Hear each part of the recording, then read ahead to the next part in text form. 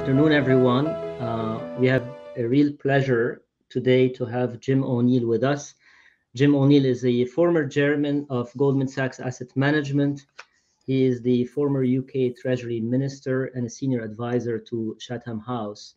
This webinar is being coordinated between the family office, the most trusted financial advisor in the GCC region, serving over 200 families, and Petiole Asset Management, the asset management arm, and looking after investments globally in the UK, in Europe, in Asia, and in the US. Jim, I think the last time we spoke, there was a crisis, a different type of crisis.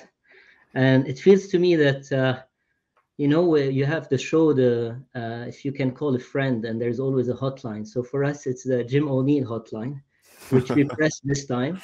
Last time it was around COVID.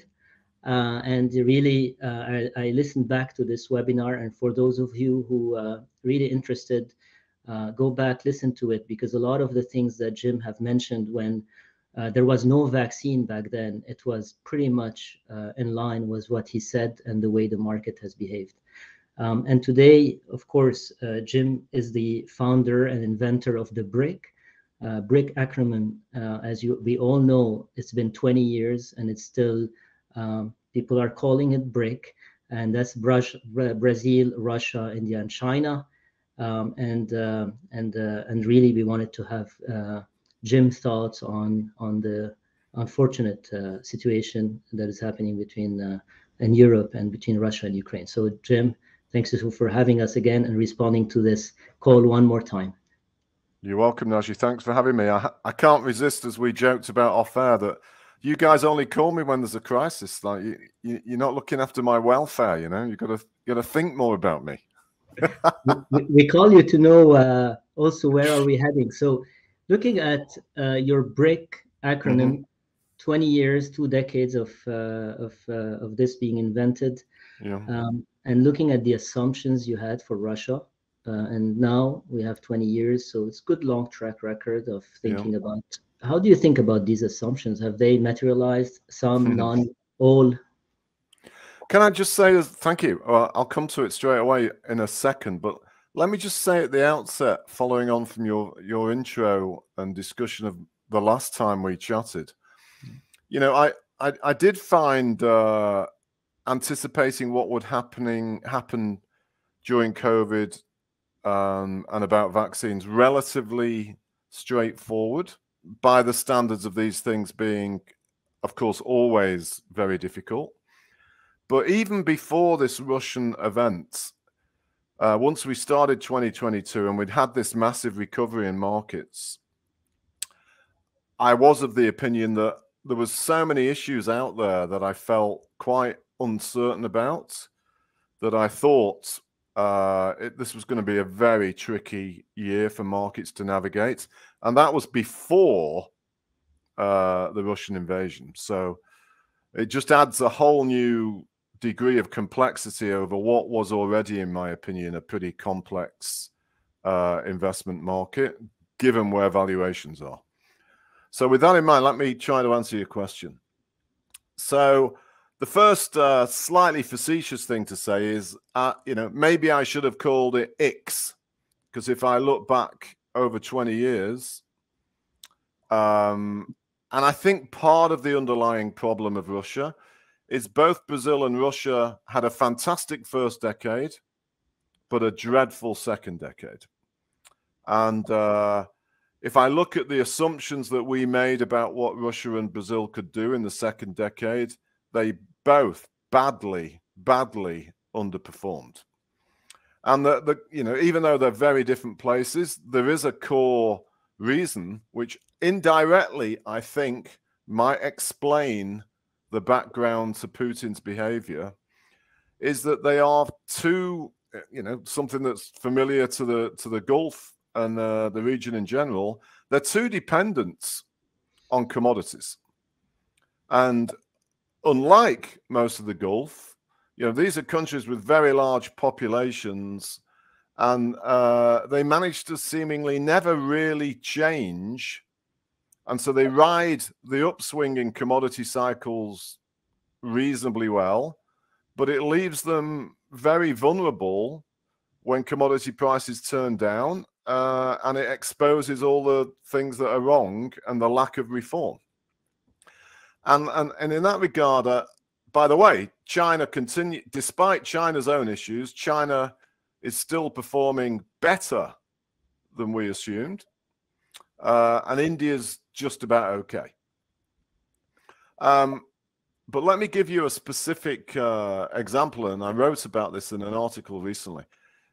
During the heydays of the noughties, I would travel to Russia quite often, and I got to know senior policymakers very well, including the then finance minister Kudrin, the woman that's now the central bank governor. I got to know her well. And they asked me to, the famous St. Petersburg Summer Forum, it's kind of like a Russian Davos.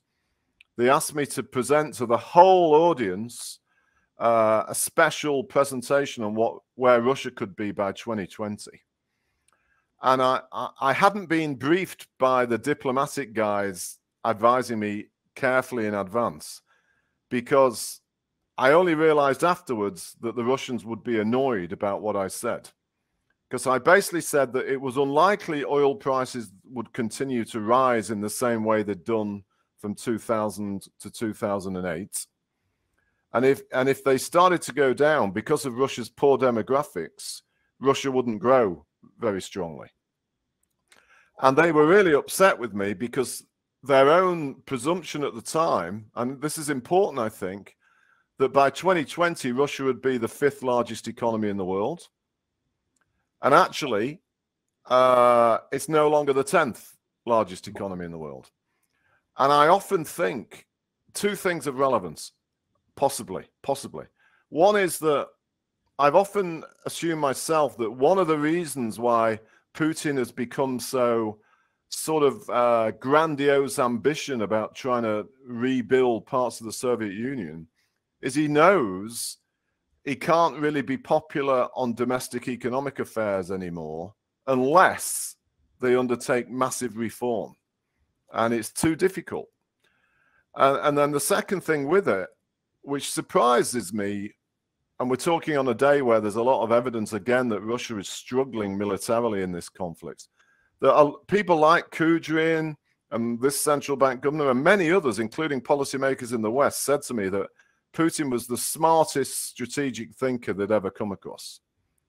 But if I look at what's happened the past 4 weeks, particularly the scale of the response of the West, especially the freezing of central bank assets, that is not a guy that's been structurally very and strategically very smart. And I think Putin's made a big mistake. Final thing to say, coming to your question before we go on, that's why we are where we are.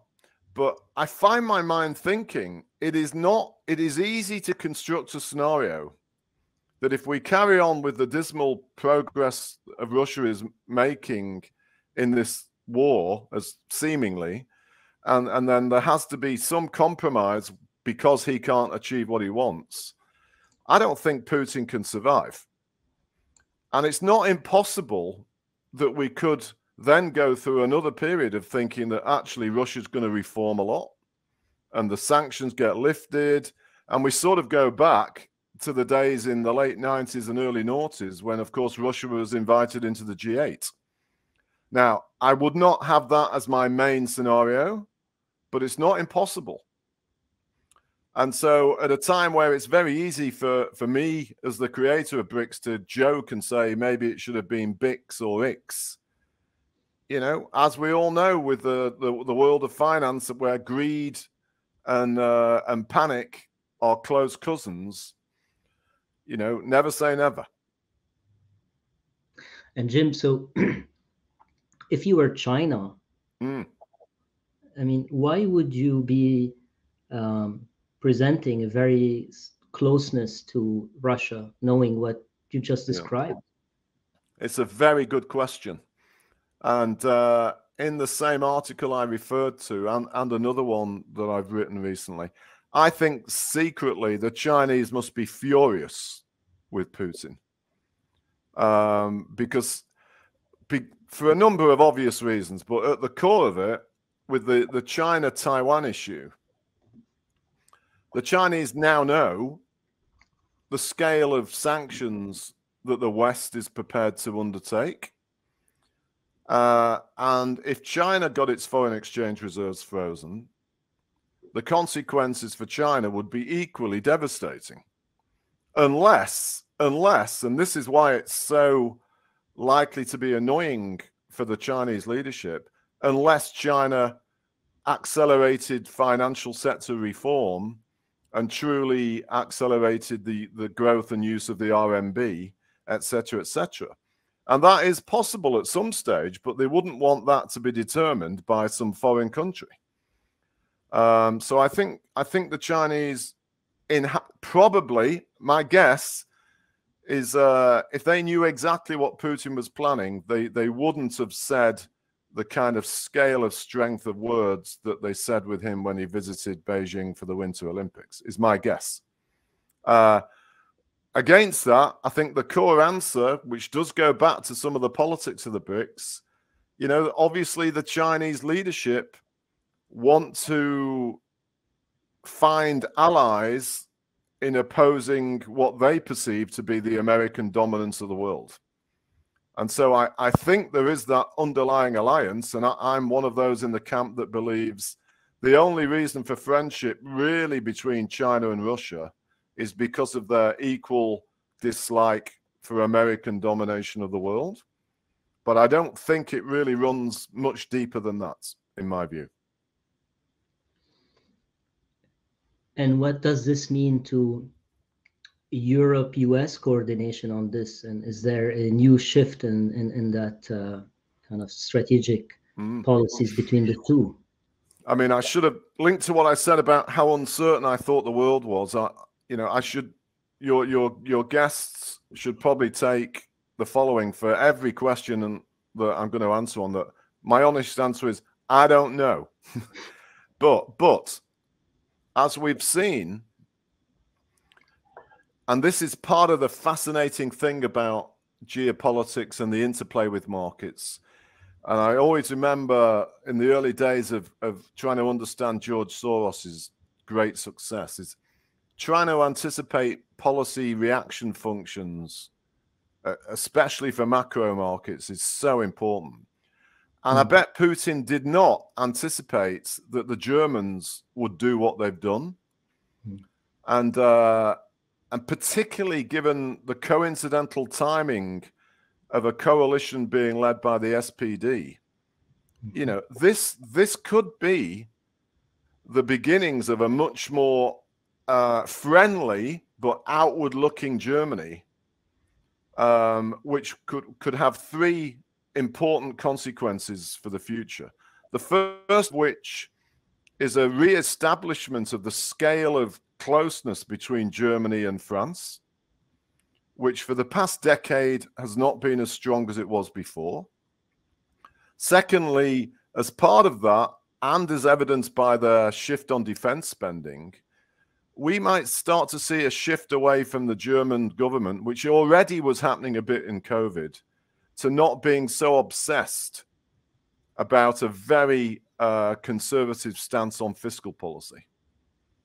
And it might mean, it's early days to be conclusive, but it might mean importantly for Europe economically that its biggest country is no longer so dependent on exporting to the rest of the world, which I think would be a good thing for Germany, because when you think about it, having such a huge dependence on export growth to China and already being quite exposed to exports to Russia, as well as being so vulnerable to something going wrong in the crude energy and gas markets, is something Germany now realizes it doesn't want to have.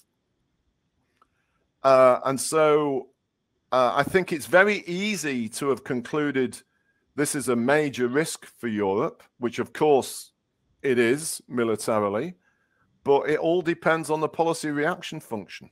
And the last thing to say in that regard is stating the obvious. I observe it the same as everybody else. We now see a reason why NATO really exists.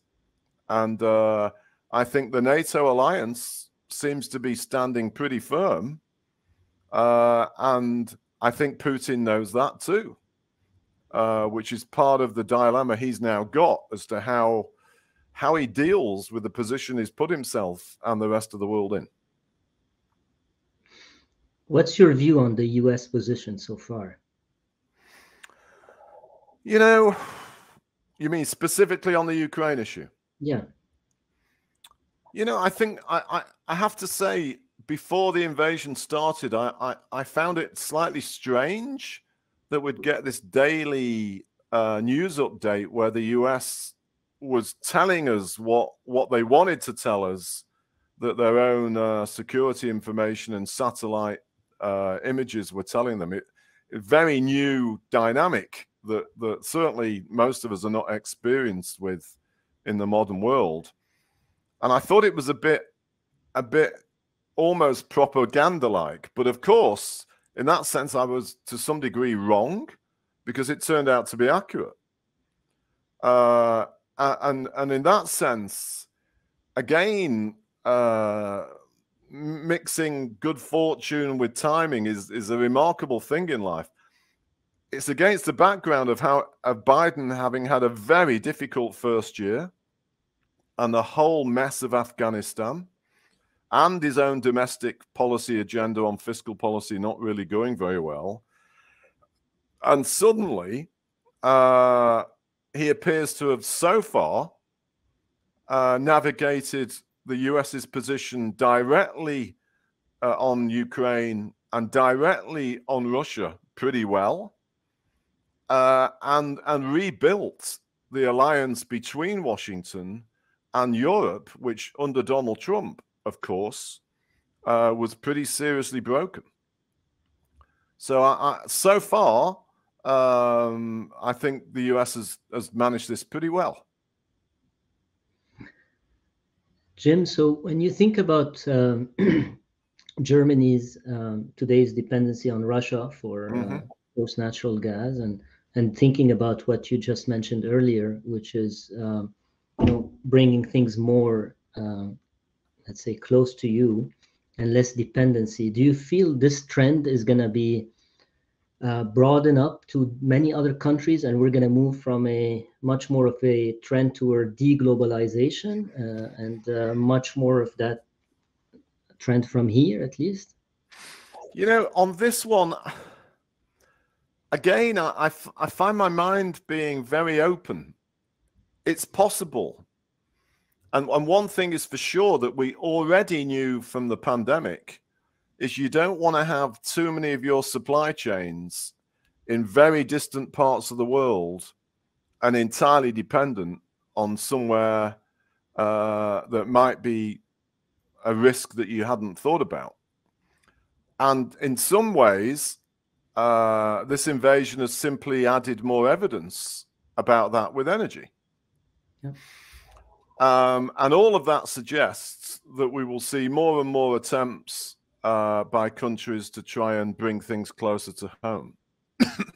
However, there are two big reasons why one has to be careful about going too far with that quite simplistic view, in my opinion. Firstly, again, you guys in the Gulf know this inside out. It's not like you can suddenly switch your energy source overnight.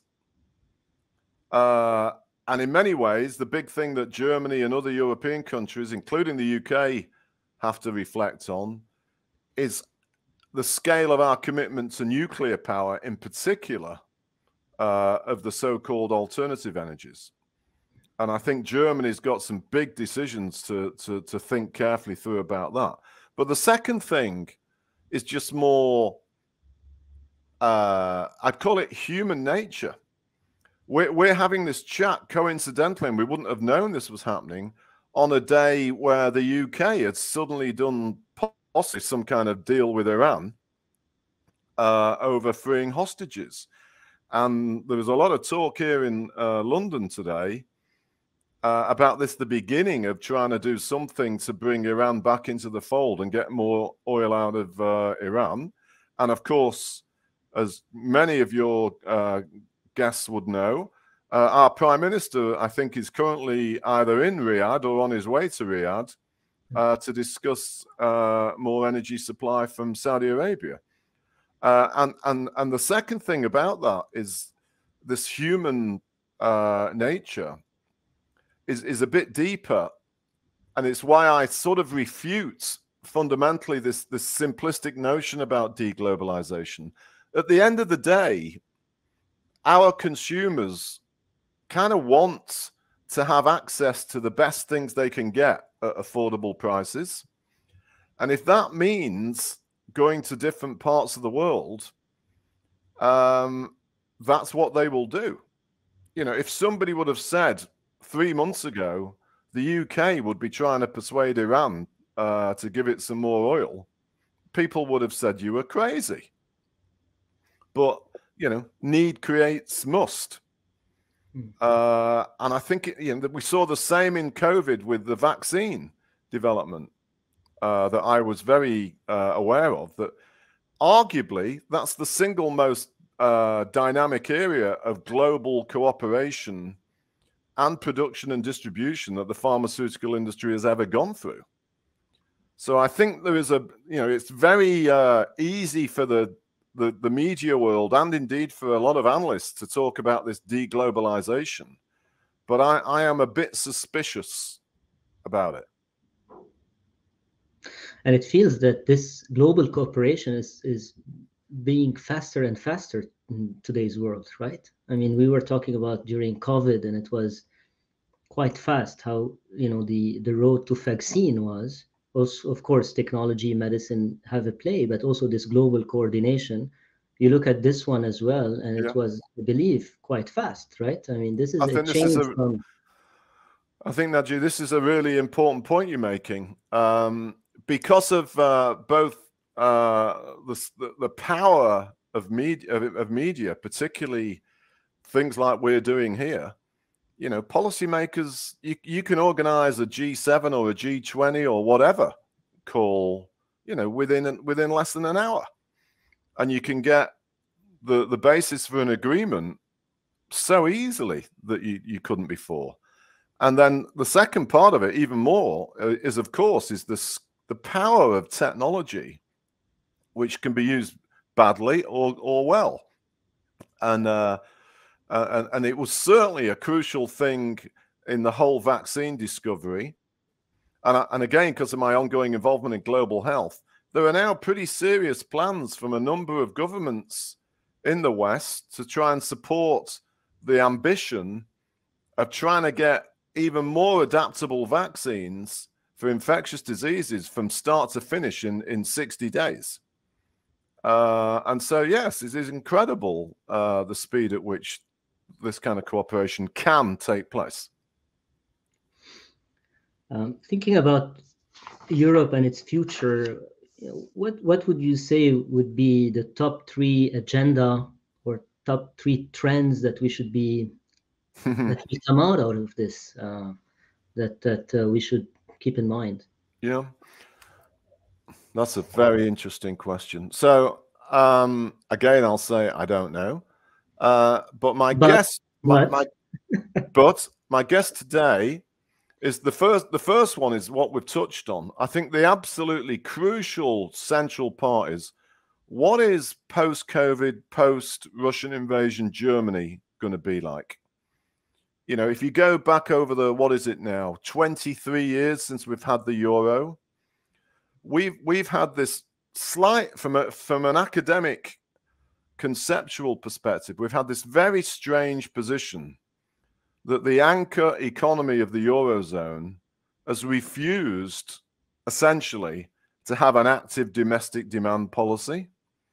So most of the European growth cycle has essentially been dependent on the US and China. And it's really quite ridiculous when you look at the population of Europe. And so the first thing is that might be changing.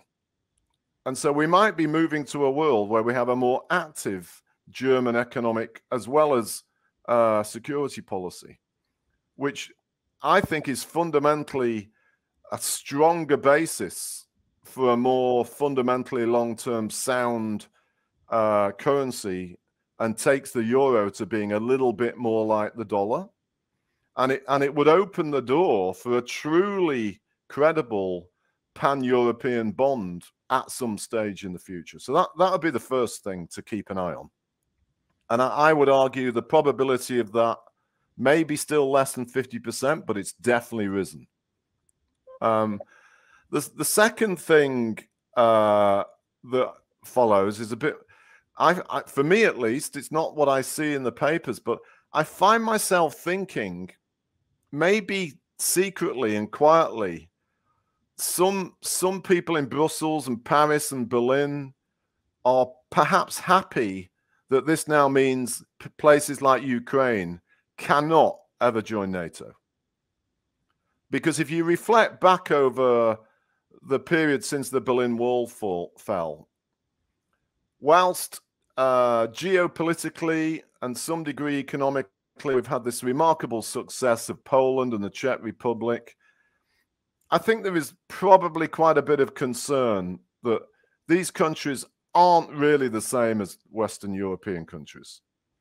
And the idea that you can have them all eventually joining this one area, I think we will find out in history, but I think a lot of important European thinkers probably regret the scale at which the EU expanded.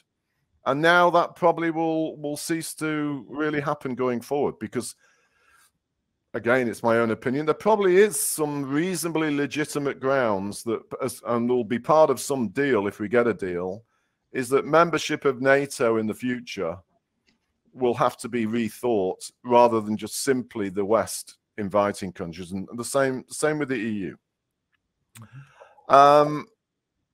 And the third one, I don't know. The third one after that, I'm going to give you a joke. It will be whether Manchester United. I was in Manchester yesterday watching Manchester United get knocked out of the Champions League yet again.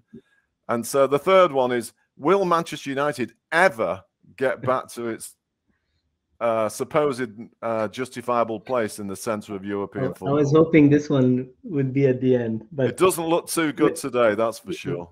We'll take it. We'll take it. How have you seen the reaction of markets? Is it a classic geopolitical risk reaction? Markets today are up. Oil is back to 100, but throughout this period, and you've seen episodes like these before. Do you feel this all looks normal? That's a great question, and the way you ask it, it kind of seems crazy to say it, but yeah, it is pretty normal.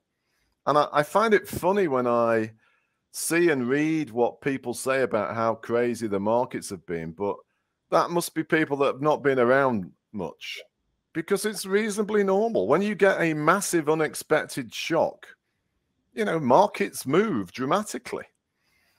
And so it's not, it's all been reasonably orderly. I'm not aware of any major. Obviously, there were some few isolated market dislocations, but nothing as of yet. Certainly nothing like 2008. And importantly, you can, as of we're sitting today, I think you can take away some interesting notions. So, the bond market is weaker today in the US than it was before it started, which suggests to me maybe we really have seen the peak of the bond markets. And in addition to all the issues that were around before this invasion, if you think of this now idea that because of the freezing of central bank reserves, not too many countries won't be continuing to build up their FX reserve holdings in the same way they've done since the Asian crisis in 1998. I find something myself thinking that a lot. But the crucial bit I don't see anybody discuss, and this could be a theme for you to invite some academic thinkers on. Does this mean that the whole so-called global savings glut is no longer going to be the valid framework and that so many people have thought about. And if it is, that's probably a new negative thing for bond markets too.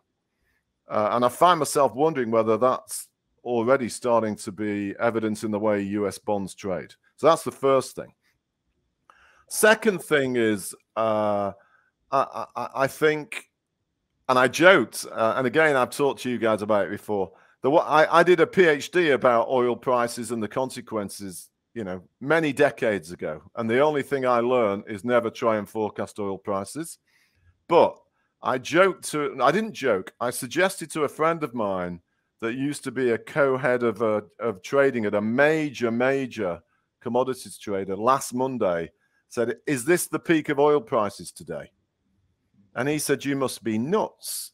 And I said, "Well, I just feel that everything is now priced in the way that the markets are talking. And here we are, we're nearly 40% lower than the peak." And I have a suspicion, and this speaks slightly opposite to what my first point was, I have a suspicion that whilst everybody's now talking about the fears of inflation even more than they were, actually, it might well be that in the second half of this year, because of the technical way consumer price indices are calculated, inflation is going to be coming back down again. And in that sense, even though I'd remain quite cautious about bond markets, it might well be that central banks are not going to tighten now as much as people thought. Because if you look at financial conditions indicators, of which you'll recall I was heavily involved in creating in my days at Goldman, the markets have done a lot of tightening for central banks since the start of January. And if I were a central banker, I wouldn't be quite as hawkish as I was 2 months ago. I mean, your assumption of inflation second half of the year, it means in a way tied to the resolution of this crisis and Biden. Yes, I think that's right. And it goes back, it ties into so many other things. This is also partly why it's fascinating seeing suddenly these noises about Iran being brought back into the fold, and even more amazingly, talk about the US trying to do some kind of deals with Venezuela. I mean, it's just opening up things that one wouldn't have thought conceivable. And if this means that the energy markets have priced in the worst of what could happen in terms of shortages, then the big source of why we've had this major rise already in consumer prices is going to start to change in the second half of this year, albeit obviously from a higher level of CPI than we have today.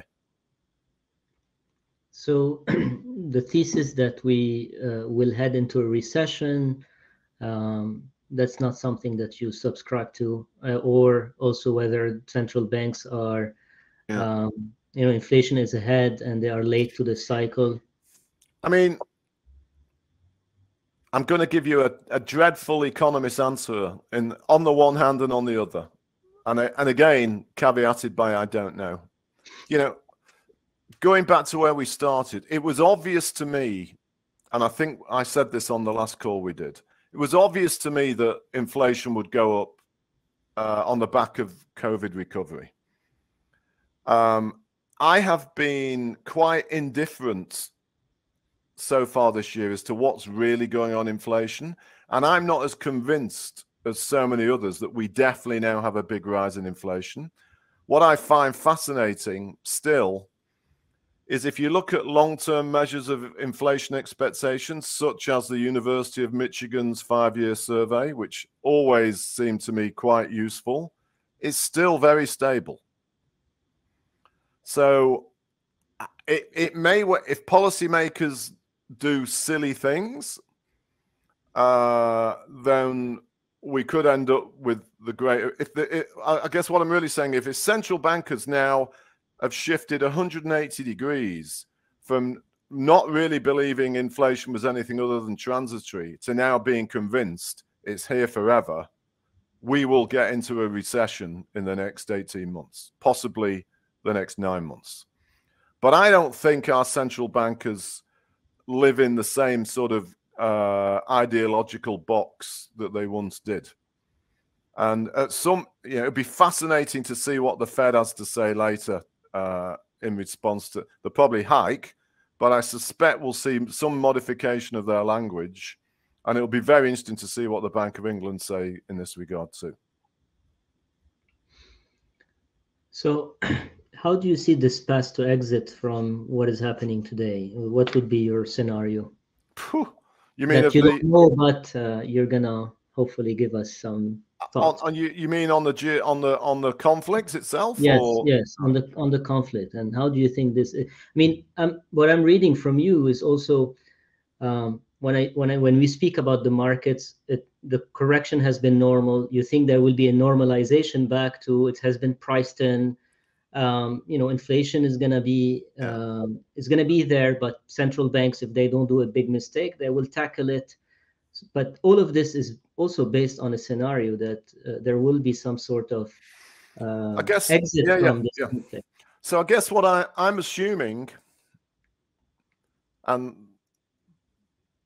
linked to the tone of my I don't know answers, there's a reasonably high probability I'm wrong. I'm assuming that Putin isn't going to keep going down the path of mass destruction of Ukraine with a lot of his own people getting killed. Doesn't make sense. And yes, like people, maybe the guy's gone completely crazy, but again, reflecting on things I learned early from looking at the interplay of politics and governments and markets, you usually get some solution when there's a collective interest on all sides to find a solution. And I can't see how Russia itself is going to allow Putin to carry on down the path that he's gone. And already, and this is, probably just, it's a bit premature, but I'm sure there is quite a bit of talk in Europe today that the Russians are deliberately now trying to back off and reach an easier compromise where they can have a ceasefire. And that makes a lot of sense to me because I think the Russian, yes, I'm sure Putin is fortified his own personal situation in the near term, but he can't live at the end of a long table alone forever. And I think he almost definitely now must have realized he made a big error and he's got to find a way of getting out of it. So that's my main line assumption. Re-emphasizing again, there's a big risk I'm wrong. As that relates to markets, a friend of mine sent me a fascinating thing this morning that I hadn't seen. So over the first 50 days of this year, the performance of the S&P is the 4th worst in history. And what this analysis shows, and rather interestingly, is of all those previous 3 occasions, the rest of the year there's been a huge recovery. And actually in 5 of the other 6, there was also a huge recovery. And so if I'm right, and we see a flavor of it with how the markets have traded since last Thursday, I think we would get another substantial recovery in global equities. The third thing I would say, however, which is what makes life so complicated, and going back to how I thought about markets before the invasion, we have to remember that valuations have traveled a long way over the past decade. And there are a lot of big issues that are unclear separately from this. Those issues will remain once we get beyond this conflict, assuming we do. So I think we can get a big rally that'll take us back to some kind of normality, but I suspect a lot of big issues are going to remain for quite some time, including some we've talked about, such as what do countries do about their energy dependency? With it, do we really want to prioritize climate change? And thirdly, linked to that, do we want to prioritize climate change over income equality in the West? You know, I don't know what it's like in the Gulf, probably because oil is cheaper, but in a place like the UK, many quite middle-class people are petrified about the squeeze on their living standards that is about to come through. And, you know, these are issues that are going to remain after this crisis, as of course is the whole issue, what do you do about the level of government indebtedness and so on. So it sounds a little bit contradictory. I can see that we make, if we're moving towards a solution, we will get a big rally. And by the way, it might well be that some Russian sanctions would be removed. And contrary to the mood today, I had a journalist calling me an hour ago saying, you know, this is the end of the whole BRICS investment business. I said, well, that actually probably ended 6 years ago, if not longer. But actually, if the talk today carries on, it might be the beginning of it, because the thing that people would invest in, because it's so cheap, would be Russia. Not tomorrow, but in the next few weeks. So I think we could get a huge bounce in risk assets, but I don't think we're going to go back to the smooth, comfortable, slow rising markets that we saw for much of the last decade, unfortunately. Life is going to be tougher. You're going to have to earn your money more. I want to ask you, we have a few minutes left, but I mean, outside of this topic, because you've done a lot of work on the health sector. Yes. And what's your view today in terms of COVID, vaccine, reopening of the economy? Is this all behind us? Actually, I'm glad you asked me. I should have said this about one of the massive remaining uncertainties that are out there. You know, I just traveled back this morning from Manchester on an absolutely packed train. We are all now behaving that we need to live with Omicron and COVID. The daily infection rate in the UK has actually gone up by 50% in the past week. And if we ended up with a, you know, we all now assume, it's amazing how adaptive people's minds are, that there will not be another variant that is worse. But if there were, we would be right back in the middle of problems again. And that is an issue. More importantly for the world as a whole, of course, is so topical. And here I'll make a quite aggressive comment. I cannot see how China can persist with its zero COVID strategy. You could do that before Omicron, but there is no way you can do that with Omicron. It's far too easily infectious. And I don't think China is going to be able to have a national shutdown. We see what happens when they do it in Shenzhen. They're flirting with it in Shanghai. They're going to have to somehow, and it'd be difficult politically for President Xi, they're going to somehow have to find a way of trying to live with it the same way we are. And in the meanwhile, and it goes back to what we touched on earlier, and here I do have some hope, I think we're not far off finding vaccine technology that they can be adapted for new variants really quickly. And that gives me great hope that we are through the worst of it.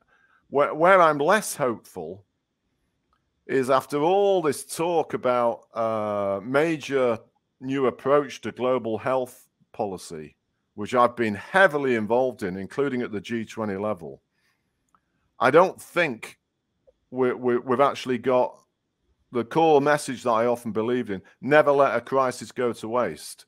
I think there is a danger that policymakers will, which is why you say this? Because it's in the bucket of it's too difficult to deal with.